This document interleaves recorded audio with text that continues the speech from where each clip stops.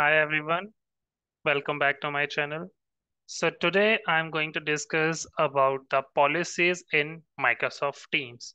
So in this lecture, I'll discuss about the different types of policies, like what is the use of these policies, how you can create the policies, and how you can assign these policies to the users. I can say what are the ways to assign the policies to the particular users, or I can say a group. So we'll discuss about everything in detail. So first thing is, what are policies in Microsoft Teams? So let's say policies are a set of rules and settings that determine how your team interacts with Microsoft Teams. Right? So there are a particular set of rules. Whenever you are in Teams Admin Center, you will be able to see there are different types of policies, like policy packages are there, or you can say Teams meeting policies, live events policies, or app permission policies. So whenever you create a new policy, it will give you a number of rules and settings. You can turn it off, you can turn it on, and there will be multiple options to select it as well, right? So these are the things which you create and assign it to the users so that they can use it. Let's say we can take an example for the policy. Let's say you create one policies where you don't want users to edit the messages which they sent, right? So you can turn off the option in that policy, and as soon as you're assigning this policy to a user, that particular user will not be able to edit the messages whichever he or she sent, right? So what is the importance of these policies? Policies can help maintain a secure and streamlined teamwork environment by ensuring everyone knows what is expected of them and what would be the benefit if we create the policies. It offers a framework to regulate users' access and usage permissions. That is what I discussed. And a specific policy can even be assigned to a specific set of peoples or users. You can even assign the policies to an individual user, or I can say a group of users, or I can say in a batch. I'll discuss about those things as well, how you can assign the policy, or I can say what are the ways to assign the policies to the users. Then we have this thing that is types of policies in Microsoft Teams. So first is policy package. We can't say this consider under the types of policies, but this is a policy package. These are different, like meeting policies, voice and calling policy. This is different, but the policy package. So first thing, what is policy package? It says it is a collection of predefined policies and settings you can assign to users who have similar roles in your organization. That means you can create a policy package which will be a collection of all the predefined policies and the settings what you wanted to give, and then you can assign it to users who are on the same role in your organization, right? Then we have meeting policies. This is a meeting policy setting. What the purpose of this meeting policy? This policy is used to control the features that are available to meeting participants for meetings scheduled by users in your organization.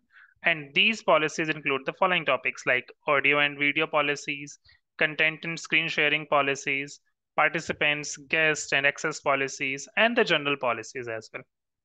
All these things comes under the meeting policies. I'll show you all the things in the Teams Admin Center as well, like for the meeting policies, how you can create the audio policy, video policy, content and screen sharing policies, like all the guests and external policies. I'll show you everything on the Teams Admin Center. Then we have voice and calling policies. So these policies manage these settings through Teams Admin Center, such as emergency calling, call routing, or the caller ID. And you can also control options such as call forwarding, voicemail, call recording, and more, right? Then we have this app permission policy. App permission policy. This means whether you are allowed for the third-party apps or not. These are the different types of things in the app permission policies. What it says, app policies are used to control applications in Microsoft Teams. Admins can allow an app or a block an app, right? So admins can allow or block which apps user can install, or pin application to a user's Teams app bar and install application on behalf of the users. So admin can even pin an application to a app bar as well in the Microsoft Teams, right? Then we have messaging policy. What it says, messaging policies control chat and channel feature availability, right? Messaging policy, like whether you can create the channel or you can do whatever things, like let's say you wanted to create a channel in that particular team, whether you are allowed to create that or not, that would come under these messaging policies. Then we have live events policies. Live events policies manage the settings and permissions related to organizing and presenting live events in Teams. You can even configure policies to control who can create and manage live events, assign presenters, and control attendee interactions as well. Then we have this thing, overview of policy settings, right? Teams. So first is, you can say like if you create policies, like we were discussing about the messaging policy, like allow channel creation. On that, you can check whether you are allowed to create the channel or not, right? That's what it says. Determine whether team owners can create channels or not. Then team's guest settings. It controls what guests are allowed to do in the team. Like let's say you have added one of the guests who are a part of a different organization, or maybe you have added your personal email ID as a guest, you logged in. But is there any particular thing which your organization users can do but your guests cannot do? That also you can block it or allow it on the Teams guest settings, whether this person is allowed to let's say attach a file or not, or let's say edit send messages or not. There are so many different things, or whether they are allowed to send gifs or any other thing as well. That is what you can check it under the guest settings, or I can say guest access. That is a policy. Then we have meeting policy, manage options for scheduled Teams meetings. Okay, then we have a thing like how we can create and manage policies in Microsoft Teams. Creating and manage policies. So first step is you can access the Microsoft Teams Admin Center, right?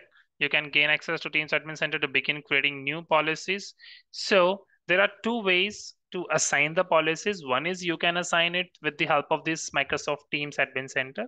And second is with the help of Microsoft Teams PowerShell module, or I can say with the help of commands in the PowerShell, right? This would be the first step. You can access the Microsoft Teams Admin Center.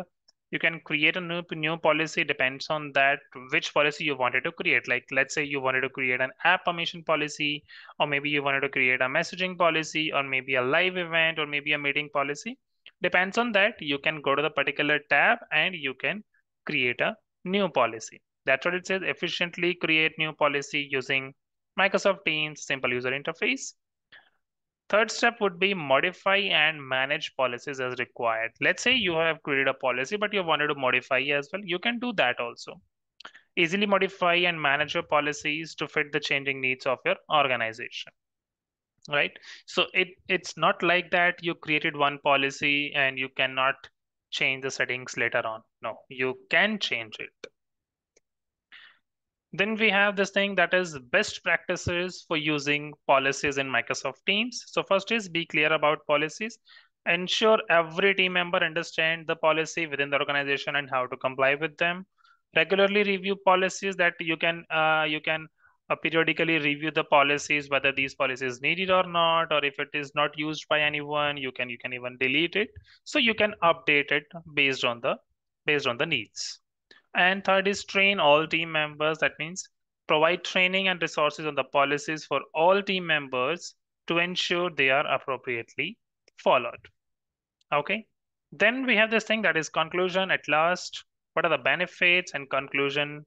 Benefits will be policies are a crucial element that helps ensure consistency, security, and compliance within an organization. All right. So if you are not creating any policy, then every user is getting a global default policy which is created by default by Microsoft, right? Even you can make changes on that global policy as well, but it's recommended to create a new policy and assign it to the users. Conclusion: take advantage of Microsoft Teams policies to create productive and secure communication and collaboration environment. Right? So now let me show you on the Microsoft Teams Admin Center what are the different types of policies, how you can create it. Okay, so this is my Microsoft Teams Admin Center, and here you can see, if I go first to the Teams, here you can see the Teams policies, right? So once I click on this one, you will be able to see one Teams policy would be created by default, that is this one, global org wide default. We have another policy as well, that is test, which I created in my environment. This is a custom policy, and you can create it here under this custom policy tab. You can see it says yes, that means this is the policy which I created. And here it says custom policy no for the global org wide default, because this policy is created by default whenever you create this Microsoft Teams Admin Center, right? This is the Teams policy. Then we'll go to Teams app. Here you can see the app permission policies. Here also you will be able to see one of the thing like global app default. And this one is another, like this is a custom policy, which I maybe created earlier for one of the app, that is app permission policies. Then we have, if you go to meetings, here you can see the meeting policies and the live events policies as well. So we were discussing about the meeting policies, like how you can schedule a meeting, or there might be other things as well for the meeting policy, whether you have restricted someone for the recording or maybe something else. So I'll discuss about all these policies in detail as well in the upcoming lecture, not in this one because it might be a big recording for this one. I'll discuss about all these policies one by one in detail, so that it would not be like it would not be in a single video. I'll create it in a different videos. Then we have live events policies also. Again, same thing. You will be able to see global org wide, and then you can create a new policy as well. I'll show you one policy, that is what I was discussing about, I believe, messaging policy, where you can, where I was giving an example of whether you can edit sent messages or not. There is an option to turn it on or turn it off. So we have, that is for messaging policy. Here you can see this is default policy again there. Let me open this one, global org wide. And here you can see, I was discussing about this one, owners can delete sent messages on or off. I was actually discussing about this edit sent messages, whether you are allowed to edit sent messages or not.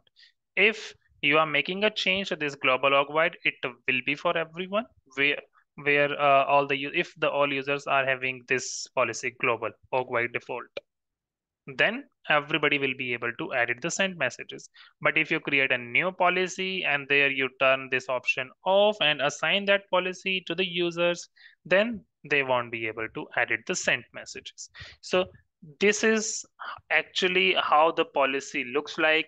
Like this is the default policy for users who are not assigned to a policy, right? So here we have so many options, not just the edit sent messages, but we have for Giphy, we have for chat with groups, Giphy content trading, everything. So I'll discuss about all these things in detail as well for this meeting policy. And if I go to this voice, then you will be able to see the calling policies, call, hold, call park, caller ID. These all policies like emergency policies, voice routing policy as well, and the voicemail policy, everything comes under the voice and calling policies, right? So, and this is the policy package. In this policy package, you will be able to see a different types of policies as well, right? So these are created already. You can see, I'll discuss about this policy package as well in detail. It is not a custom created, this is created by default. As here you can see default policies, these are 14 default policies. Custom policy is 0. And here you can see these are the default policies which are created by default by Microsoft, right?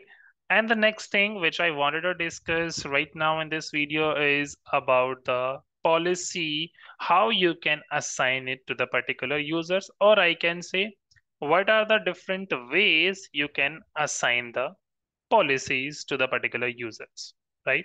So first is you can assign a normal policy to an individual user. Like for one user, you wanted to assign a policy, you can go to users, manage users. And if I open anyone, let's say I'm opening this one, Catherine Stain. And if you go to the policy settings, then you can assign the policy directly to a particular user, to an individual user here, right? I just clicked on policies. I have these different types of policies. I can click on anyone. I can change the policy, this one, right? I can change the policy for this particular user. Okay, I went somewhere else. Okay, so this is how you can assign a policy to a particular user also. If I go to policies, let me open here. You can see app permission policy, effective policy. If you want to change it, like I just clicked on this one, edit, and here you can change the app permission policy. If I have any other policy, then it will show it up here, right? Second thing, you can assign a policy to a group also, right? So group also, that means you can assign policies based on their group membership. That means group membership means if the user is a part of maybe a security group or a distribution list as well, so you can assign the policy to a group also. You can assign a policy to a security group, and if all the users are a part of that security group, they will be getting assigned to that particular policy which I assigned to a security group or a distribution list, right? And next method is you can assign a policy to a batch of user as well, like hundreds or thousands of user in an organization, right? You can assign a policy to a large set of users. And again, you can assign these policies like to individual user, to a group, or to a batch of users with the help of Microsoft Teams, this admin center, or with the help of Microsoft Teams PowerShell module. Like you can assign this policy with the help of commands as well in the PowerShell. And this is regarding the one of the policy, but you can even assign a policy package as well. You can assign a policy package to the user, to the individual user, and you can assign the same policy package to a group. That means security, either a security group or a distribution list. And again, same thing, you can assign a policy package to a batch of users also, right? So these are the different ways you can assign the policies to users, to a group of users, batch of users, with the help of like security group or maybe the distribution list, right? So this is what we have all about the different types of policies in Microsoft Teams. In the next lecture, I'll discuss how we can create the policies, and I'll show you how we can assign that custom policy to a particular set of users, or maybe to an individual user, or maybe to a batch of user like hundreds, thousands, or maybe I'll just say maybe 5 or 10 users. I'll take it at a time, right? That is what I'll discuss about in the upcoming lecture. And then we'll discuss about how we can uh, create or assign the policies with the help of PowerShell module. I'll create one video on the introduction to the PowerShell, Microsoft PowerShell, like how we can connect with the Microsoft Teams, how we can connect with Azure AD, and what are the commands mainly what we can use in the PowerShell. And then I'll discuss about the policies, or maybe I can say how we can create a user, how we can create channels, how we can create teams, how we can add the policies, how we can create the policies with the help of this PowerShell module. So I hope you really like this video, and if you really like it, then you please hit like, share it, and subscribe my channel. And if you want to schedule some time with me, you can go to this topmed.io/technical venture, right? I hope you really like this video. So please press the bell icon so that you will be able to receive the notifications of all my upcoming videos. Thank you.